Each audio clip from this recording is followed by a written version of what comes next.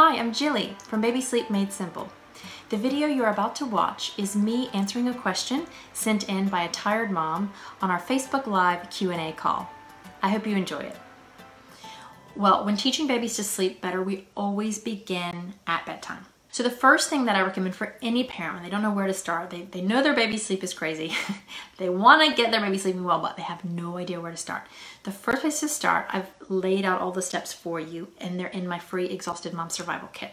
Then what we want to do is we want to get him sleeping longer stretches at night. Depending on your baby's growth and weight gain, he can be expected to have 1 or maybe 2 night feeds. But that's generally it, unless he was born prematurely and he really struggles to gain weight.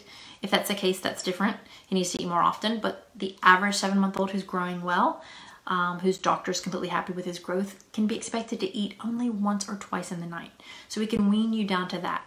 And how we do that is we get him off nursing to sleep and we get him falling asleep on his own at bedtime. And then once he gets used to that, then he'll stop waking up so much at night because he knows how to fall back asleep during the night. And then once your night sleep is going really well, then we work on naps. For a 7-month-old, just make sure he is sleeping every 2 to 3 hours during the day. And feel free to put him in the swing, in the stroller, in the baby carrier. Those are all completely fine. If he's in the crib or the bassinet, you don't need to supervise his naps, but anywhere else, go ahead and supervise his naps. If you guys ever have questions that come up during the week, you can certainly send me a message on Facebook or on Instagram.